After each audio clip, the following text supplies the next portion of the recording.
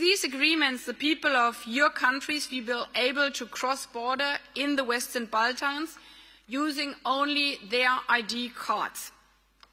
Secondly, universities will recognize each other's diplomas, and your employers will accept professional qualifications from the region.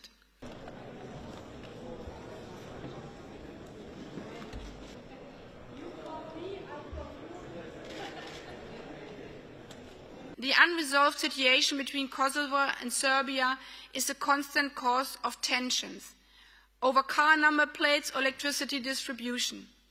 We cannot afford this any longer. It is holding both countries as well as the whole region back. We all know that a comprehensive agreement bringing full normalization must one day be reached. So why keep postponing this one day further into the future?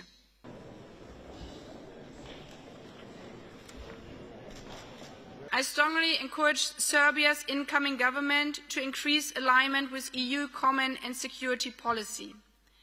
This concerns sanctions against Russia in particular. And we look forward to Serbia's concrete steps to align its visa policy.